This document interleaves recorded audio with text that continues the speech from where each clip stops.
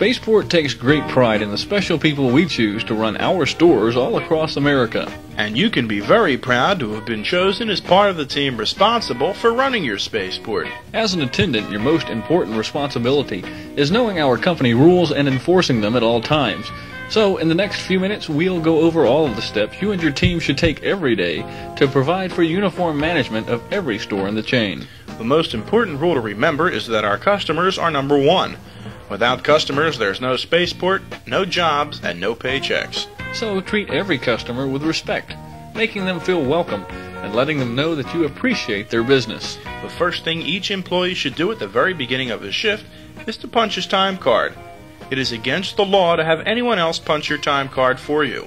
Among your daily duties, making change is the most frequent request your customers will have. In order to make change, you're assigned a cash box with the necessary funds. Keep bills in one front pocket. Quarters should be kept in the second front pocket. Dimes and nickels go in the right rear pocket, and painted coins in the left rear pocket.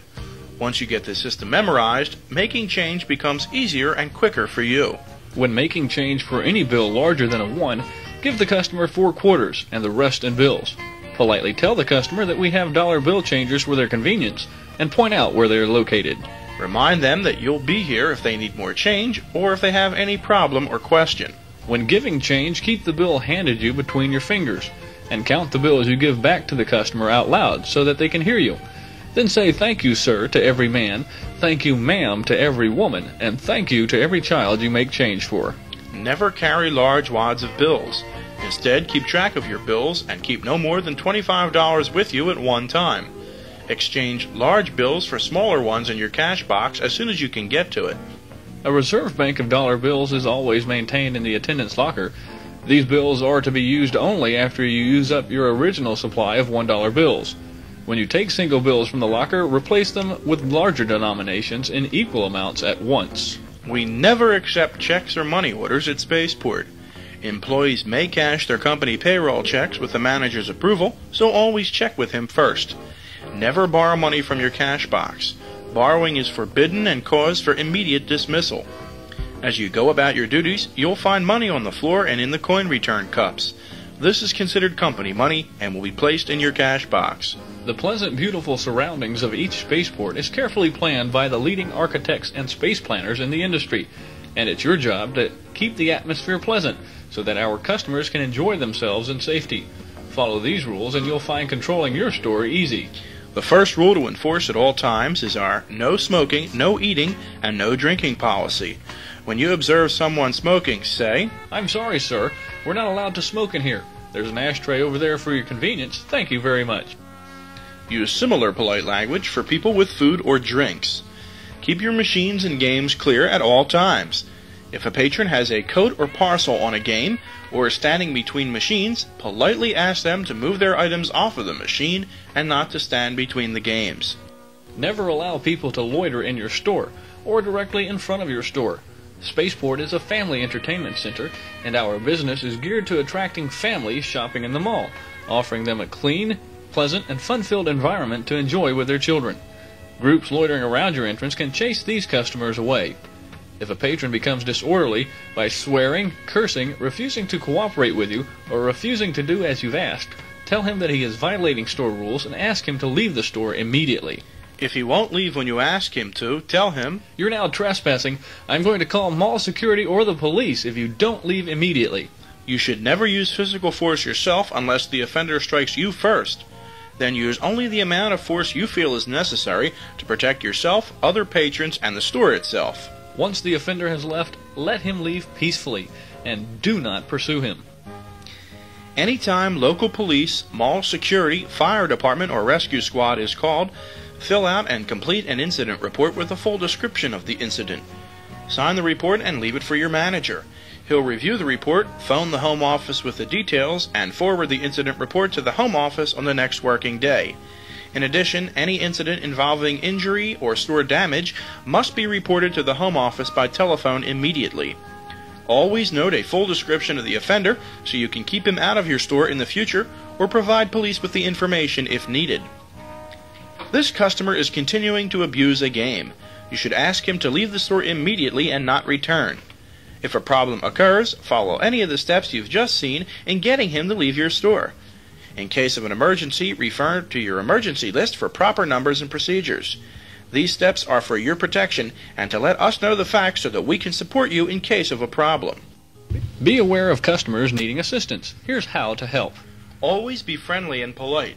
You're the most important link between us and our customers, and we depend upon you to project a bright, positive image as a professional. If a customer claims to have lost a coin in a game, first, look for a credit on the game. Next, check the return cup. If you find the coin, try it for the customer.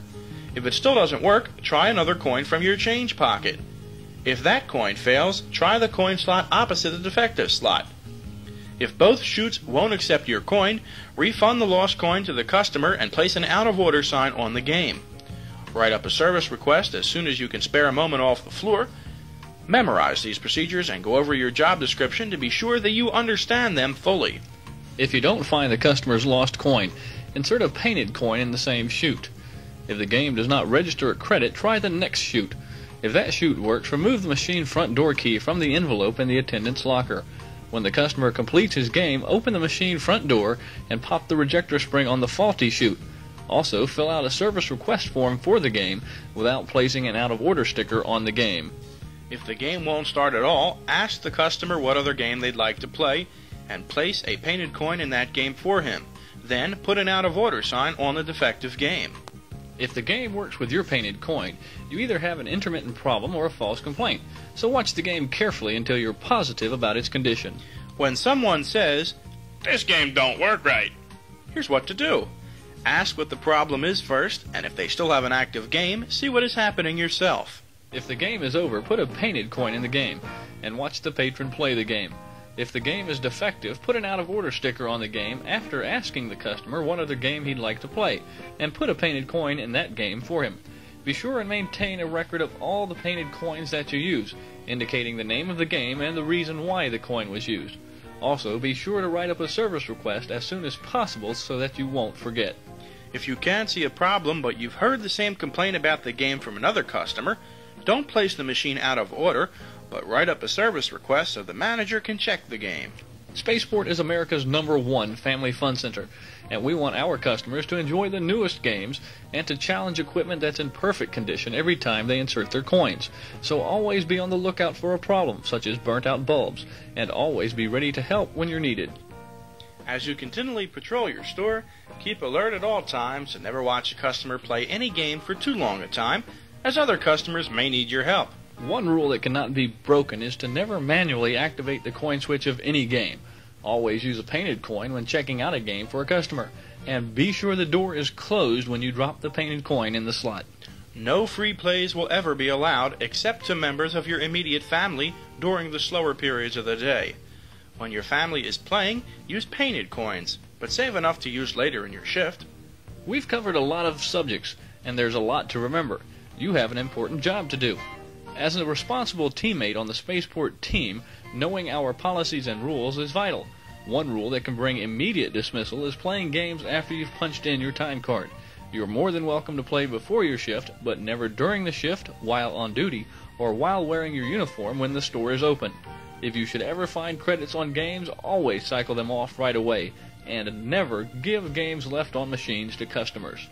Another important member of your team is your dollar bill changer, or changers if you have more than one. We have planned a safe, easy system to protect you and your dollar bill changers, so always follow these steps when you have to enter these machines. First, if you have to enter a dollar bill changer when your manager is not present, use the key in the sealed envelope. Write the date, time, and reason for entering the changer on the envelope. The envelope should then be left with your service requests and the key returned to the cabinet in a new sealed envelope with your signature across the flap. If two attendants are on duty, make sure your teammate is with you when you enter the changer. When you empty the bill changer, never mix bills from one changer with bills from another changer. And when removing bills to use in your cash box, take the bill holder unit into the office using a bank bag. Always put back larger bills to equal the total immediately.